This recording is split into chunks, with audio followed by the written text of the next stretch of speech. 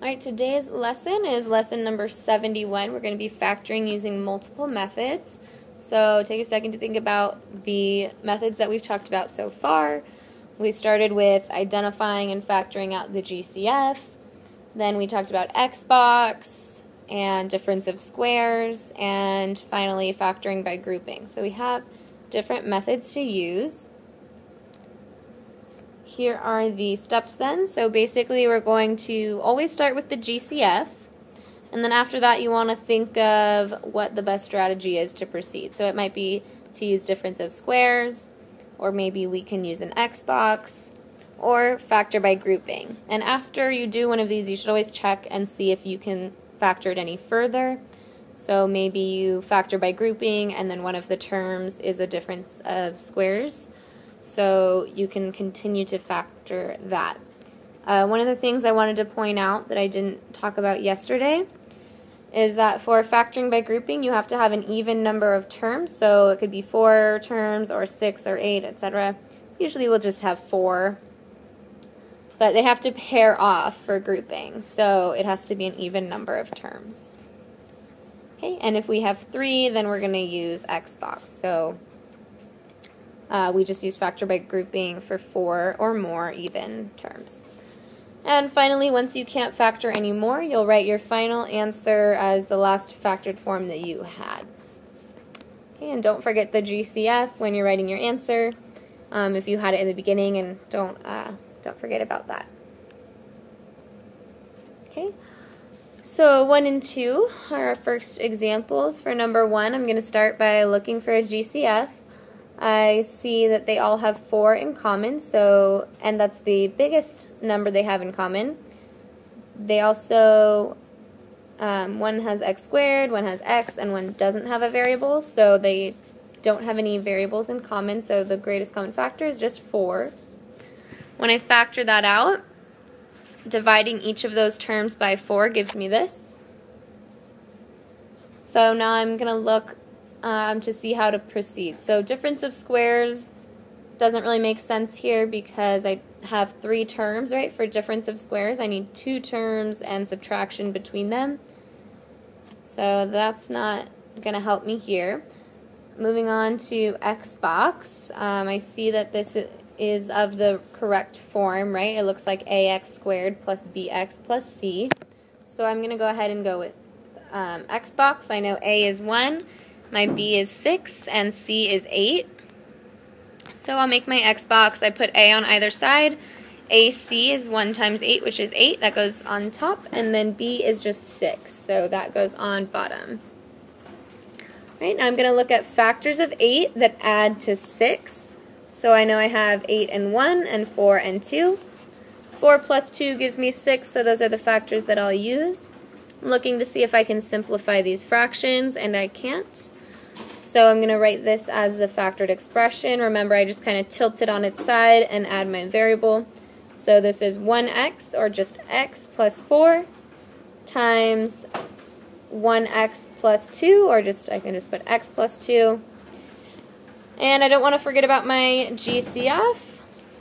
I'm looking, and it seems like I really can't factor this anymore, right? I don't have a difference of squares in either of these parentheses, and I can't factor by grouping. They're already only 2 terms, so that's going to be my final answer. Okay, I can't do grouping, so that's my final answer there. Okay, moving on to number 2. I see that I have a common factor of 4, so I'm going to factor that out. I'm left with x squared minus 4. Looking inside the parentheses, I notice that both of those terms are perfect squares, and there's subtraction between them. So I'm going to use difference of squares here. Okay, to do that, I start by taking the square root of each term. So I have the square root of x squared is x, and the square root of 4 is 2. For my answer, remember for difference of squares, I have 2 sets of parentheses. I put the square root of the first term in the beginning, square root of the second term at the end, and then I make 1 positive and 1 negative. Again, I shouldn't forget about my GCF, so I put the 4 down there. And I can't factor this anymore, so I am done here. I can't do Xbox or groups, so that's my final answer. Okay, if you weren't in class today or didn't feel the need to write this down in class, take a second and pause here. Add this to your notes so that you can look back at it to study for our quiz and test. Okay, numbers 3 and 4, the first thing I'm going to do is look for a common factor. I have a common factor of 2 here. And then when I factor that out, I'm left with this. Again, I can't do difference of squares because there's more than 2 terms, so I'm going to move on and see if I can do Xbox. That'd be a good strategy here since I have 3 terms, so I write out what my A, B, and C are. And I'll fill out my Xbox. So A goes here, A, C, and B. And I'm looking for factors of negative 12 that add to negative 1. I notice that negative 4 times 3 gives me negative 12, and negative 4 plus 3 will give me negative 1. So that's going to give me the factors that I need. I'll look at the fractions now. And I see that I can't simplify those. Okay, I can't simplify it any farther, so I will write my factored expression. Remember, I just tilt these on the side. This gives me x minus 4 times x plus 3. And the GCF goes in front. It's A2. And looking inside the parentheses, I can't factor either of those anymore. So that's my final answer. And moving on to 4, my GCF is 3. Factoring that out, it gives me this. And now I'm looking at the parentheses. I'm thinking what's the best strategy for me moving forward. I see that there's 4 terms. I can't add any of those together, right? They're all different exponents on my variables, so it's 4 terms, which tells me I want to use factor by grouping. So I'll look at the factors of each of the coefficients. I see that the last 2 have a 3 in common, and the first 2 really just have a 1 in common for the coefficients, but they also have an n squared in common. So that's what I'll factor out of those 2 terms. Since they're already next to each other, I don't have to rewrite the expression, so I'll just go ahead and I'll leave my 3, and then on the inside of the parentheses, I'm factoring out n squared, so I'm left with n from n cubed. Okay, that n cubed divided by n squared just gives me n. And then 2n squared divided by n squared gives me positive 2. Okay, and then for the next 2, I have a 3 in common, but I also have a negative in common, so I'm going to factor out the negative 3. When I divide this by negative 3, I'm left with a positive n. And when I divide this by negative 3, I'm left with a positive 2. Okay, I'll just put another parenthesis on the end there to close off the inside. Alright, now looking at this, continuing inside the parentheses with my factoring by grouping, I see that I have this n plus 2 in common. Okay, so I'm going to factor that out now. So now besides just the 3 being out, I also have n plus 2. And then I'm left with n squared minus 3 on the inside. When I factor the n plus 2 out of each of these, that's what I'm left with. Okay, so I get n squared minus 3.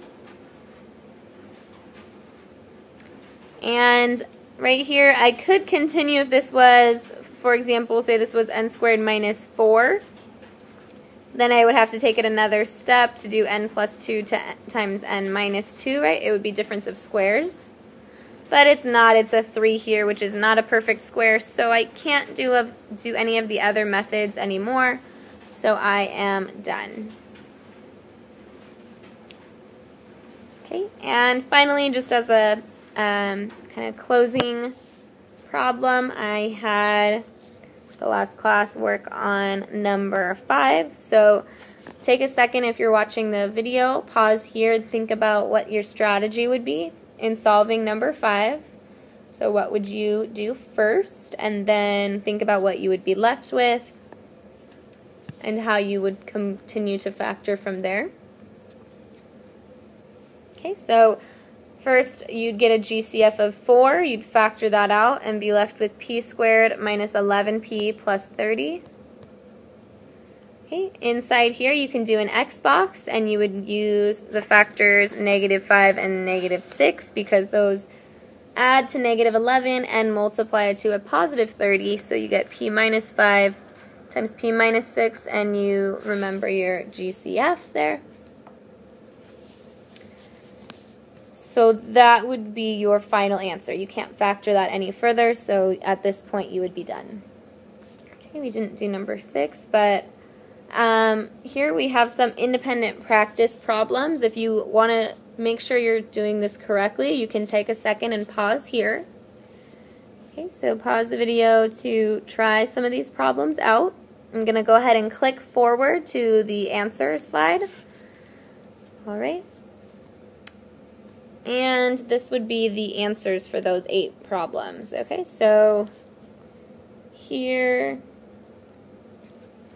on number 5, you would end up with n squared if you stopped at 6 times n squared minus 1 times 5n plus 6.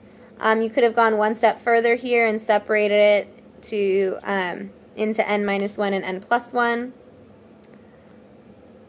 What else would have been weird? So, yeah, I think that's it. Number 8, also, in case you're wondering, this part, remember if I have that squared, that's the same as 4k plus 1 times itself. Okay, so if that's the answer that you got, that's also correct. Alright, that is the end of this lesson, so thank you for watching, and I will see you tomorrow.